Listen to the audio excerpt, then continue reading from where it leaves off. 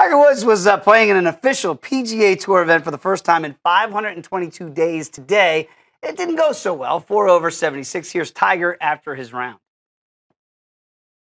Joey kept telling me all day today, hey, just be patient with it. And I didn't quite, smile at him at a few of those times he said that. But I was fighting out there, just trying to get my ball around the golf course and score. And I had it to 1 under par there through 11. I was in good shape with a par 5 coming up that we knew the tees were up.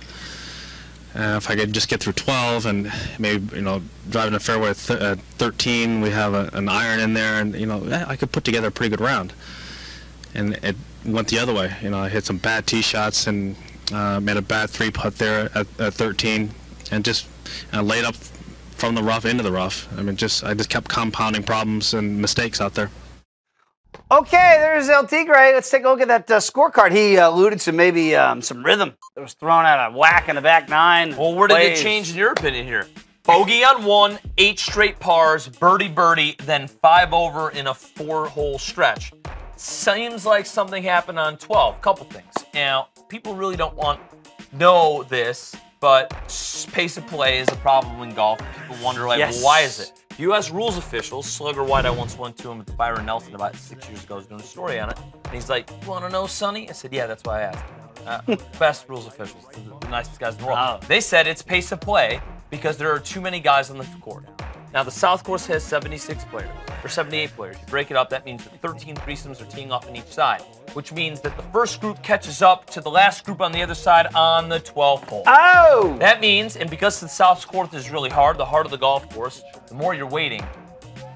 He starts waiting on every shot. And he started messing up on different reasons. So the tee shot way right on 12, right after the birdie on 10 and 11.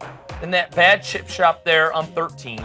And then a driver now on left. You saw how quick that was.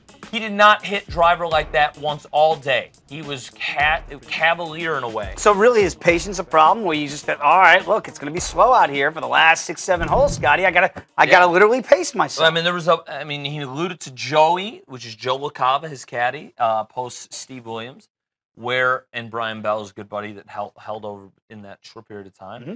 Said you need to handle with patience. Joe LaCava was the caddy for Fred Couples for a long time, and Freddie, just chill.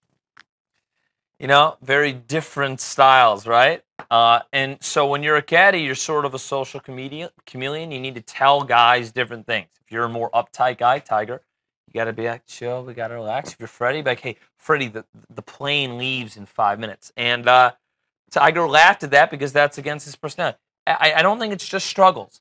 He looked tired. I think there was a fatigue issue. This is also a very difficult golf because it's one of the harder golf courses in the world. Yeah, it's tight. Torrey Pines South. And he's also just not sharp tee to green.